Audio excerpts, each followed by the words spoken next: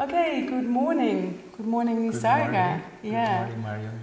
And thank you for being here today. I invited Nisarga for an interview. He's co-trainer of the Biodynamic Breathwork, and also he is doing a lot of bodywork and bringing that together with the breathwork.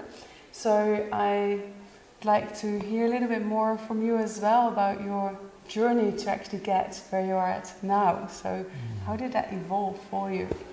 Thank you for inviting me for this interview.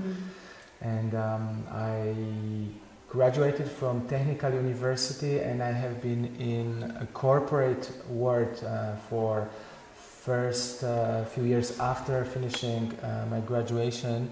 But I very quickly realized that this is not my soul calling. This is not something that gives me joy and passion. So I have been doing that to, meet ends together and have financial support. But I started discovering the passion, which was massage and bodywork, and that was 99. So it's been 20 years ago where I entered the path of massage, bodywork, spirituality and breathwork. And I start noticing that this is really what I love doing. This is where I have my passion, and this is where it brings healing to my body and my soul, my mind. And slowly I find a transition where I could find the courage to let go of corporate world and fully surrender and trust the universe that this journey will take me to the right direction. So it was a gradual few years of a transition time where I was still in corporation one leg and into spirituality another leg, and just trying to really figure it out how I can be in the path that brings me fulfillment, joy and passion, rather than being 8-10 hours behind the desk and doing things that were useless from my point of view in corporation. Okay. And you already say, I was in one leg in the more corporate world and the other leg in the spiritual world. Was there any linkage between those? Could you communicate about one and the other in those different worlds, or how has that been for you? It was, I was trying to find a link, and I was, for some time I was thinking that I can merge these two words, but I couldn't find the right way. So it was challenging because I was really, when I was in corporate world, I was kind of missing that depth, missing intimacy with people, and missing the presence and love, compassion. At times it was difficult in corporate world to be in this state of openness, trust, and then on the time when I was fully involved in the spiritual practices over the weekends, on my day offs, I was going into that other side of the spectrum, which was fully connection with people, with myself, and it was difficult to find a link, and I didn't manage. That's why I decided to let go of one and focus on things that were interested for me, what I was passionate about. And didn't you manage because of just who you are, or was it also because of the Polish context that you come from, where once in a group a male said, if I express my emotion in this culture, I will be really rejected, and I'm even scared that my wife may even reject me for just showing up who I am deeply inside. And has that been also one of your struggles, living in both worlds? Yeah, that's interesting subject about, especially for men, expressing vulnerability and expressing emotions, feelings, expressing the truth. What is the truth, the passion? Because we're living in a society where men should not show emotions. It's even saying men don't cry, because the crying is perceived very often as a weakness. But in fact it's the strength. So a lot of time when I go back, memories 20, 15 years back, I was at times completely disconnected from my emotions, my physicality. I was living kind of like a robot, you know, being totally not aware of the pain in my body, not aware of my emotional pain, of my wounding, of my traumas, and that created this emptiness inside of me that I was constantly looking for something, or numbing myself with drugs or alcohol or parties to really cover this up, this huge need to really express. And I think it's quite a big problem for men to perceive our vulnerability and crying and showing our emotions as a weakness. But in fact, it's a huge strength for men to show up with who we are deeply, with our woundings also, and show it to the world, show it to anybody, and own this, that okay, I have this pain inside of me, and how I can express it in conscious way without harming the other, without projecting it on the other, but fully staying present with it.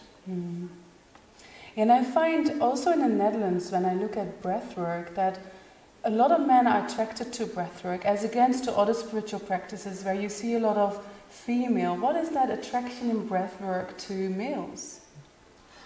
I think this can be linked to this what we just said about this connection from emotions, from vulnerability, because breathwork is really straight path to connect. You know, in a session, one session in 10 minutes, 15 minutes, I see people in breathwork going straight into their feelings, expressing physically, emotionally, and that is very attractive for men, for women, for anybody, because sometimes we spend months or weeks in the psychotherapy talking about subjects, and that's beautiful to bring our mind and bring understanding of our wounding.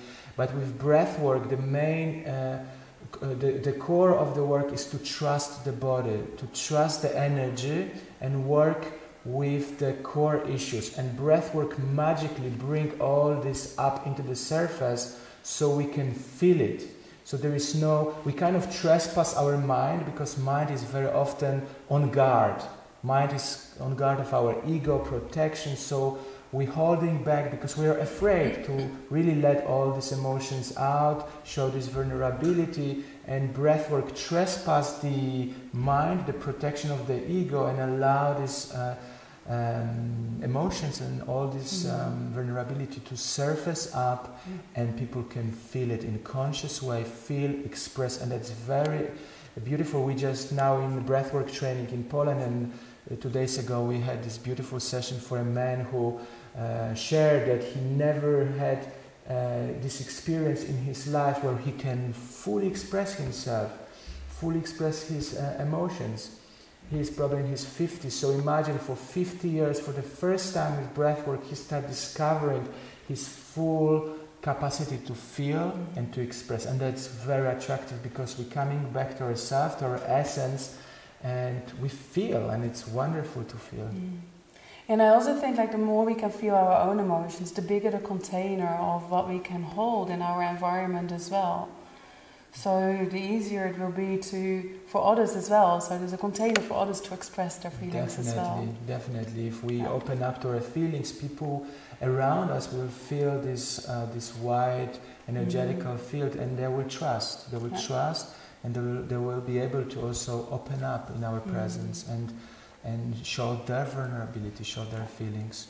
So definitely it's that container is growing all the time. And as much as we meditate, as much as we breathe, as much as we do inner work, spiritual work, we grow into our practices, and we expand this energy of love and compassion and presence. Yeah. Okay, thank you. And where I can relate as well, I also come from the corporate world, and I'm still partly in it because I'm still teaching at several business schools where I also bring in a lot of bodywork in my teaching to allow people to learn in different ways. And and you already said, like, we become like a kind of a robot where we just follow like the procedures and what we have to do in corporates and go for targets. And we're currently living in a society where there are more mentally sick people than physically sick, which I think is really a concern. Especially also if you look globally, a lot of depressed people, a lot of burnout, and it's growing very rapidly of people getting burned out. What could be the role of breathwork and bodywork in corporates to deal with these kind of issues like stress, depression, burned out? Yes, that's a great question. Very often the stress, depression, suppressed emotions are stored in our body. One of the major functions of the soft tissue or fascia is to store our feelings, our emotions. So in corporate world, I observe very often people who are going for a continuous experiences in stressful situation. They accumulate all this material in the body. And that stress, that tension, that emotions create belts of tension. And people start, over the longer period of time, they start suffering from pains, headaches, lower back pains, all sort of dysfunctions in the body, and that immobilize their lifestyle, because sometimes I heard from people that over a sudden, from being very active, being in corporate work, they face a lot of pain in their body, and they cannot anymore run, they cannot anymore do activities that they normally used to do, and that creates a lot of fear because that's naturally create a fear, how I can function in this world, how I can still continue working, etc., etc. So breathwork and bodywork deal very well with, it's kind of like a hygiene for the body, for the emotions. So it helps in ongoingly to keep the body in a healthy state. Release those tensions from the body, this armoring from our physical realm through breath work and through body work, melting it down so we can still go back to flexibility in the body, and that also impacts our mind, because mind and the body are related. If we are good in our body, we will feel good in our mind, we'll have more positive thoughts, happier thoughts. If our body is contracted, in pain, in stress, it's very difficult to come up in the state of happiness and joy, because all we think is how I can come out of pain. All we think is our fear, maybe anger. And so these two are linked together. So by body work, by breath work, we're opening up the physical layers, we impacted our mind, and we create more fulfilled life and happier state for people. Okay, thank you. And maybe quite a big step for people to jump into breath work. And I know you recently created an online training. So how could that maybe be a step for people to move more towards body work and breath work? Yeah, thank you for mentioning this. I just created an online course. It's called Breath Awakening, and it is accumulation of 20 years of my experience in breath work, and I created a sequence of 14 different breathing techniques that you can practice at home for 20 minutes, and each day you're receiving different practices where you can start engaging slowly with the magic of breath, and it's a great course to start the journey, because you are doing it in a safe environment at your home with the resource. You can do it with your own pace and with your own privacy, and from that you can start a deeper journey in our biodynamic breath course trainings or any other modality that you feel drawn to. So I invite you to check it out. breathawakening.com. Okay, great. You created the Integral Body Institute, or you're co-founder of that. Yes. And within that institute, a lot of things are happening, a lot of trainings are happening. What is your vision towards the future that you want to manifest in the world with this institute? The Integral Body Institute was founded by myself and Giten Tonkov in 2012, and when we were creating that platform, we had no idea that it's going to be so successful and people will be drawn to methods that we're bringing. And the main theme of the Institute is body-related therapies. So we have amazing teachers from all over the world coming here to Poland and teaching breathwork, bodywork, qigong, dissectomy course, and those are modalities that works very well with body-related therapies. And at the moment, my vision is to bring it to the world and perhaps creating more of the institutes all over the world, because I hear from many people they would love to join here in Poland, but they cannot come here. So maybe create a little centers around the world so people could really, more and more people could benefit this amazing and transformative work that we're offering, and come back to their body, bring more happiness and joy in their lives.